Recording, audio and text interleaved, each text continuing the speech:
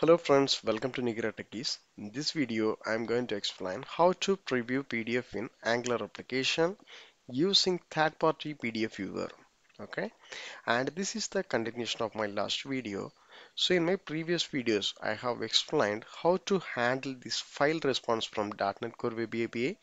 Using this response, I have implemented this download functionality and also opening this PDF. Let me click this print.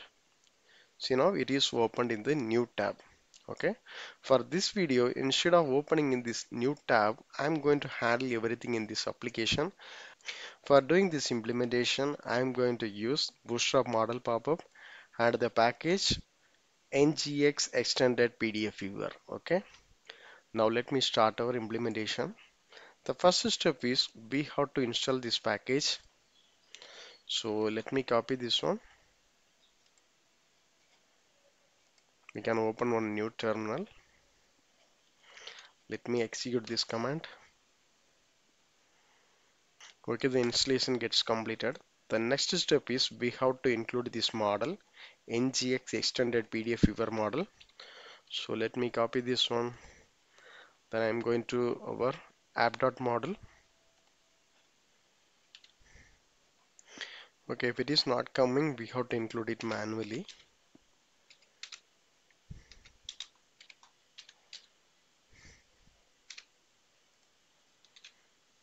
Okay, we have completed two steps. Next, we can define our viewer using this directive ngx-extended-pdf-viewer. So let me copy this one.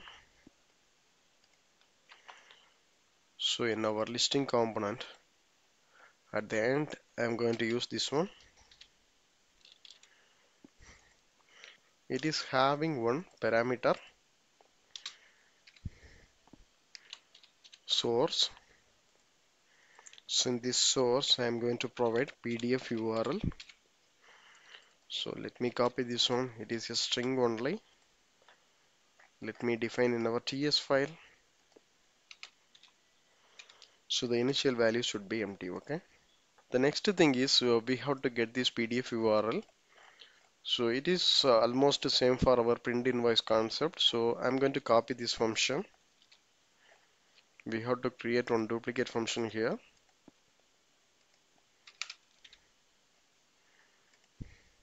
Instead of this print, we can provide like a preview. So the first step is we are calling the services and passing input as our invoice number. So once we have this URL, instead of opening directly, we can set into our PDF URL. Okay.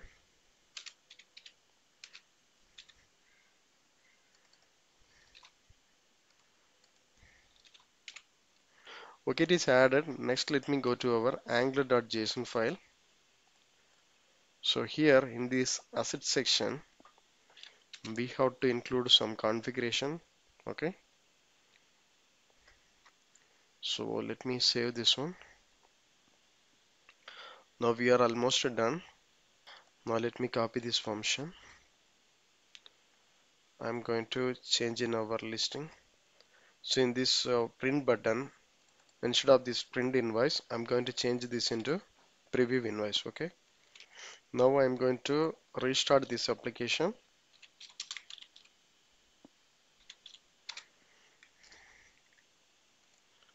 So we can check our output. Okay, see now, since this bottom our PDF viewer is there. Currently we don't have any PDF. Now let me click this print. Okay.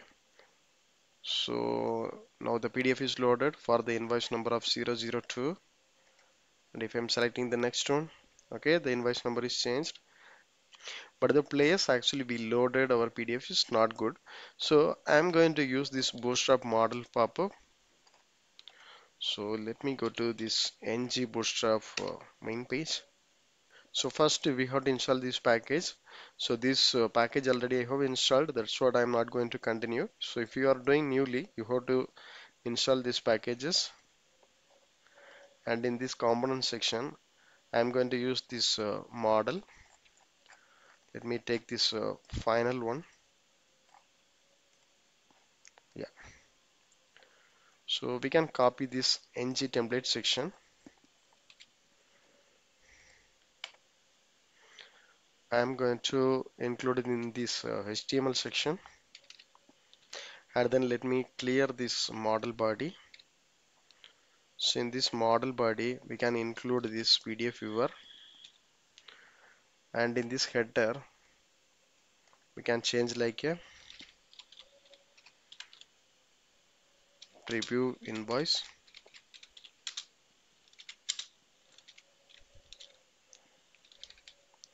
Here we have to provide our invoice number.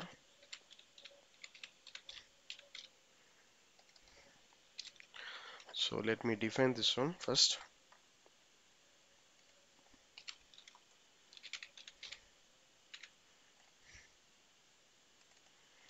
So when I am clicking this button, basically we will get our invoice number. So let me set the value.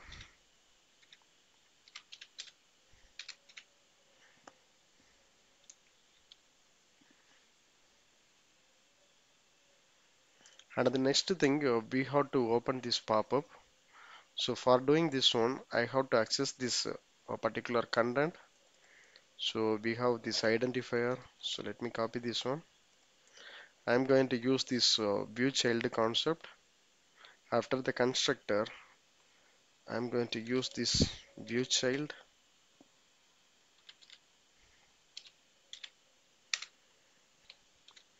This content.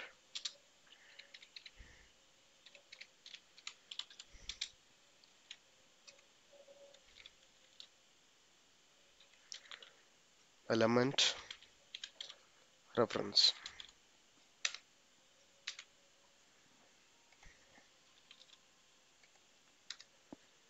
Okay. Next, I'm going to inject this ngb model, private model service ngb model. Okay.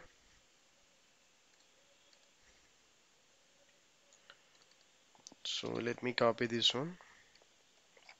So using this object, we can open our pop-up. So this dot model service dot open. So it is expecting multiple parameters. The first one is we have to pass this content. The content already we have accessed using this at view child. So let me use this one pop-up view. Okay. So next we have to pass some properties. I'm going to use this size. Okay. I'm going to use this large size. Now let me save this one.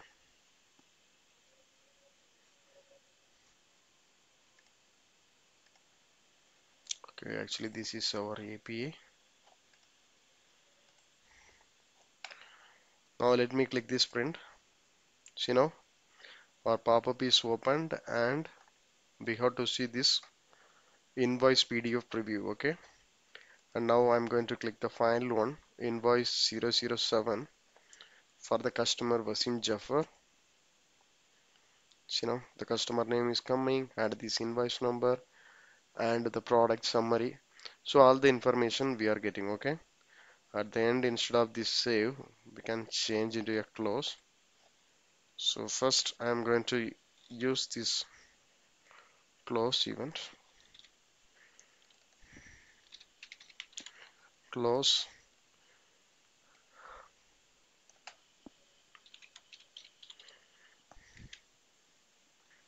Okay, it's fine. See now we have this close button, and basically this PDF viewer has multiple properties. So if you go here, we can see these thumbnails, and currently we have only one page. That's what it's coming like this. If you have these multiple pages also, we can search like this, and we have this zoom option.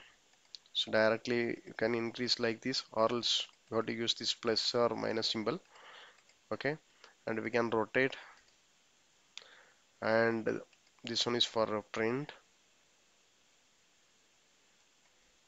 and then this is for download. It will download as the PDF file. Okay, and this option is for uploading this PDF. So You have some PDF files, so you want to preview from this tool. So you just upload here. So let me take this sample one. So it has 2 pages, okay? So you see in this thumbnail. So these all the features are available in this extended PDF viewer. Okay, now we are in the end of the video. Still, if you have any doubts or clarification, please post in the comment box. And also please don't forget to subscribe my channel. So all video related information like a previous videos link, everything I will share in this description. So you have to watch it. So still, if you need more additional information, please send out a mail to my email ID nigira@gmail.com. Thank you. Thanks for watching.